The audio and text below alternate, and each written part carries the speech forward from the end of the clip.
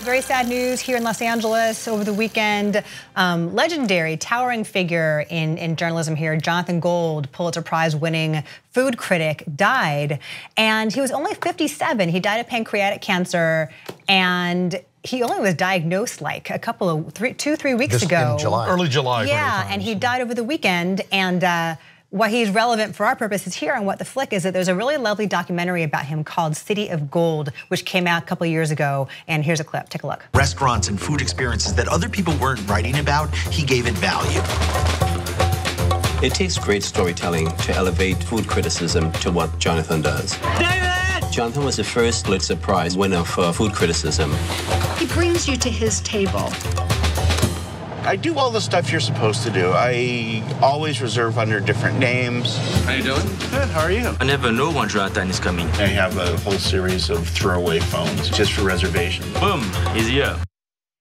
This makes it seem as if he is, or he was anonymous there, but for the last several years of his life, he was very much a very visible, well-known and very revered figure here in Los Angeles. And a lot of this film is about the little restaurants that he championed and he put on the map, or like taco trucks. And he was brilliant and he was well-read and he had this intellectualism and an erudition about him, but also a real egalitarian streak to the places he chose to write about and the types of food and the way in which food can make this city seem more united when it is so vast and so disparate. I hope I'm right to say that he sort of he busted a bubble in the stereotype of critics so eager to trash. He didn't like trashing at all. What he wanted to do was celebrate, find a place that he liked, and talked about it. And it's in that documentary, and it referenced almost everybody who praised him.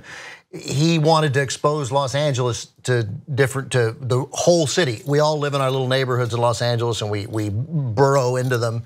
And he wanted to expose the richness and greatness of this city, and I think it is the greatest city in the United States, and expose people to it and let them experience it through food. Yeah, he was an LA guy, went to Beverly Hills High School, went to UCLA, and yeah, I was in love with visiting every nook and cranny of the city within his old beat-up pickup truck. And we have a lot of friends who are friends with him and his wife. Yeah. No, and his wife has worked with Dave and me, and I mean, I'm not really ready to talk about him yet. But I will say this: there was an episode of the Brady Snell's podcast where he was talking to author Michael Tolkien, who wrote The Player, and they were talking about the sort of impossibility of writing the great LA novel because LA is so disparate and has so many different neighborhoods and cultures and whatnot. And they said the one writer who really understands LA in all of its essences is Jonathan Gold, right? Because he understands what we eat. So this movie is on, it's streaming. I watched it on Amazon Prime last night. It's on Hulu. So please go seek it out. It's similar to Anthony Bourdain. He really championed the possibility of food as a connective force between people, between cultures.